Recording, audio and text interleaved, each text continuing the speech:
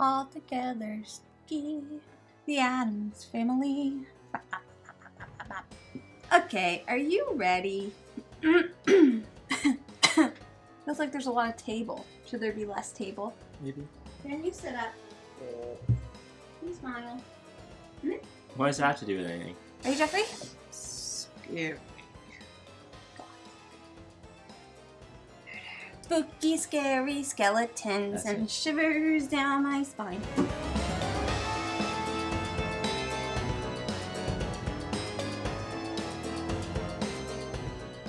Harrow County is a small, rural community, maybe not all that far from where you live. It's the kind of place you might miss if you were passing through, if you blinked, or maybe turned a wary eye from your surroundings. At night, strange figures move through lonely, forgotten places. When thunder rumbles and lightning flashes as bright as witches' fire, you might glimpse inhuman shapes lumbering through blasted heaths. Harrow County is a haunted place, a place where the haints grow restless and uneasy. If you're planning on spending some time in Harrow, it's best to know a few charms or curses, depending on your disposition, and have a few friends by your side.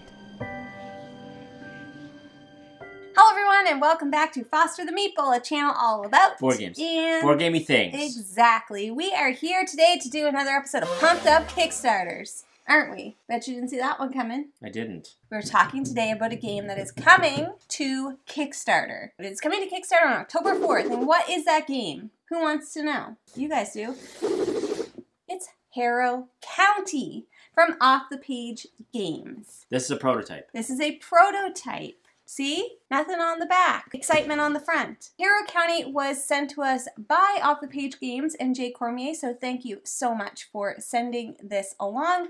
This video is going to be a preview of the game, and we also will have a full playthrough for you. Indeed. Isn't that exciting? Let's talk a little bit about Harrow County. The game was designed by Jay Cormier and Shad Miller, art by Tyler Cook, and graphic design by Alexandra Billick. This game is a game of conflict. Gothic game conflict. Of conflict. Jeff and I have played this game many, many times, so we are going to give you a lot. So we are going to give you a little bit of an overview of this game and what you can expect from Harrow County. This game is a scenario-based game. It's broken down into chapters. The prototype version that we got came with 5 different chapters.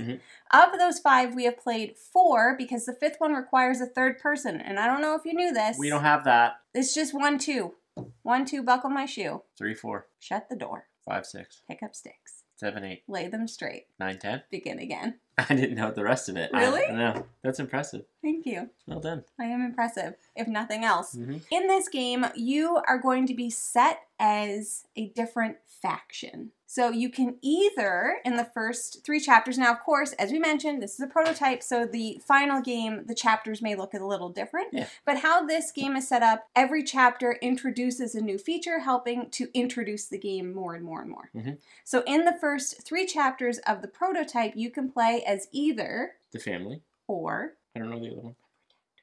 The Protectors. That's right, Jeffrey. Jeff always plays as the family. I've only played as the family. I really like playing as the family. In the first few chapters, you are going to be playing as either the Protectors or the family. Each has different objectives that they need to accomplish. Yeah, not only that, you can play different members of the family, and they all play a bit asymmetrically. Exactly, yes. So all the factions play asymmetrically in the way that they do their actions. Then within each faction, there's 3 different characters that you can choose from. Typically what you would do, you'd start the game, you'd pick one of the members of that clan, let's call it a clan. You'd set up that way, and then you'd play the game. The next time you could play the exact same scenario, you could play it with different members of the faction and completely change up the game. Asymmetric, where there might be a specific player power that changes up a little bit. Precisely. The objectives are the same over chapter, based on what we've played, and for the family, their objective is always to destroy the houses. Exactly. Villages, whatever you want to call them. Yeah, which you can see in our playthrough. The Protectors, on the other hand, are trying to get the townsfolk back to their home. And then as you progress, and in chapter 4, which is the one we did the playthrough on, there's a new character introduced called Kammi. Kammi. It's definitely Kammi. And Kammi and her goblins are trying to find her doll that has stolen her essence. Her life essence. It's freaking rude. Don't steal people's essences. Yeah, don't steal people's life essences. I literally can't even. In the following scenario, the new character that gets introduced is Hester, and I'm very excited to try that out. As we mentioned, it is essentially a battle game. You are each competing to 7 points. You can gain points a few different ways. The first way is by fighting and destroying each other's haints. Jeffrey, what are haints?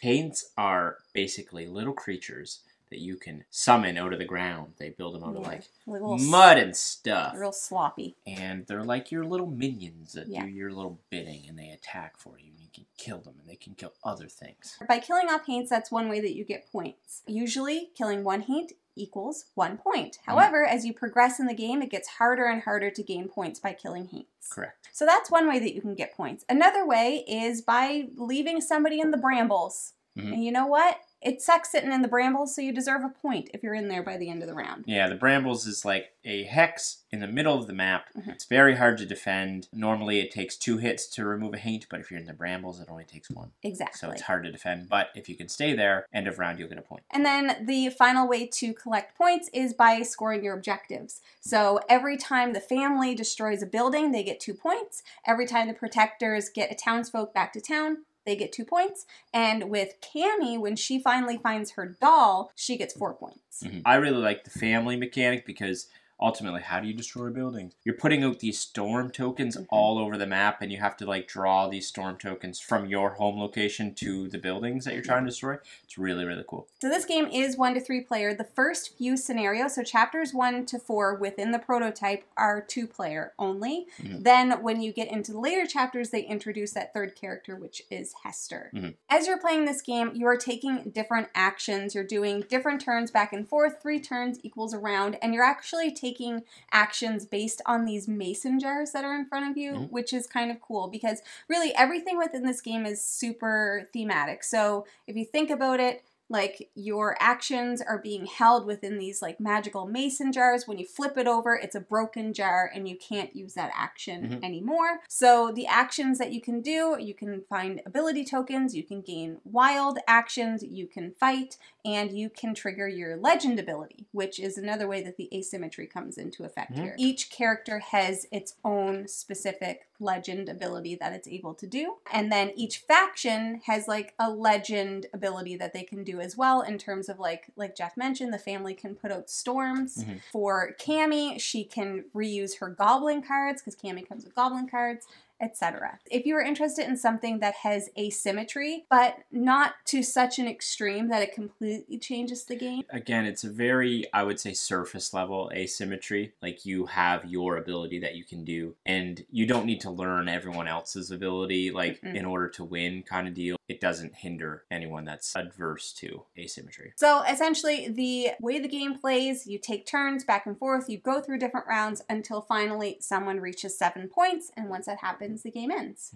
And that can happen really quickly, or that can take a little while, depending on your strategy and how you play the game. And the strategy definitely builds up, as I mentioned before. It gets a little bit more strategic as you go along. So the objectives might become a little bit harder to achieve, or killing haints may become a little bit harder to get points by. That is essentially Harrow County from what we have played. In terms of the strategy, it's very chess-like. You know, like it's very strategic in moving your pieces in the right direction and setting yourself up for like a couple turns down the road. There's only so many spaces on the board, and each of you are trying to win by getting your objective, and everything's very visible. So you almost have to be kind of like sneaky and be like, okay, I'm going to move some of these over here so that maybe she'll focus over here, but I'm really wanting to do something. You know what I mean? Like, it's chess-like. You are building out your strategy while also having to keep in mind what the other person's objective is. Because as you will see in our playthrough, you can get foiled.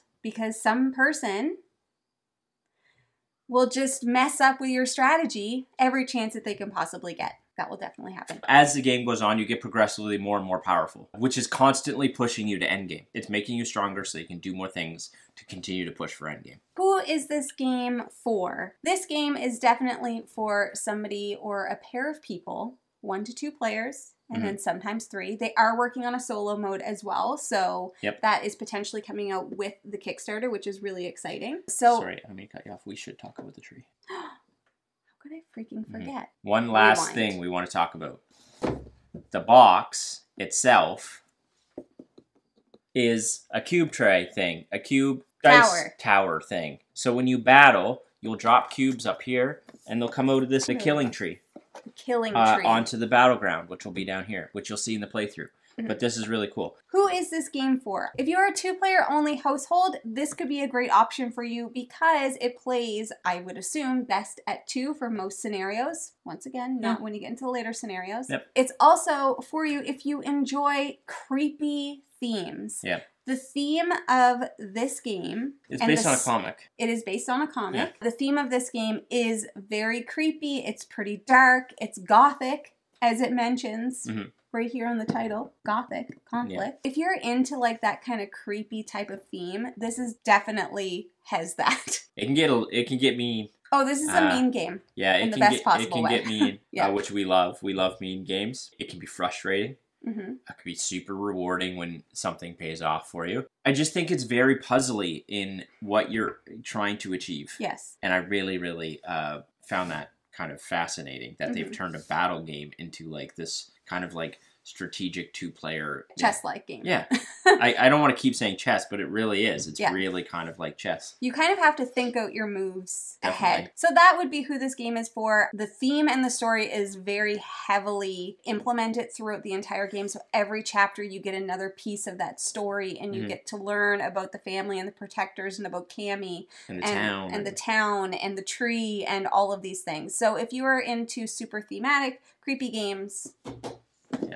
coming to Kickstarter on October 4th. If you are interested in learning even more about this game and seeing how it plays, then please definitely check out the playthrough because that will give you a really good idea. We talk out everything that we do within the playthrough, so it might give you a little bit better idea. Try and give you as much context as possible. Yeesh, as we do. Anyways, that is Harrow County. I think that's all that we have for today. If you're interested in buying Harrow County, once again, check it out on Kickstarter. All information will be below, and that's all we have. If you're interested in buying other board games, check out your friendly local gaming store. And for us, that is... the Boardroom Game Cafe. It sure the heck is. You know what? It sure the heck is. It sure the heck is. Heckin' yes. That's all we have. Thank you for watching. If you like what you see, please subscribe. We hope to see you again soon. And now we say goodbye. Goodbye. Later days. Oh, it's because I put this further away is what happened. What? Down a little bit. Usually you can't see that much of the games above us, right? Okay, I believe you. That's how you're gonna go. Scary, spooky, terrified. Is that how the song goes?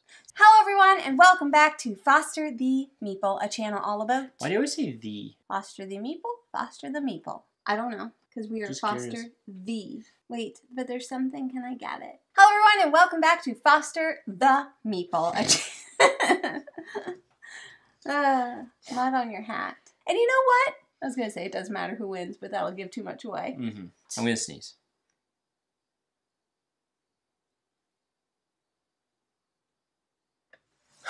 No. Look at the light. It's not working. It's gone. What if I do that? Sometimes that works.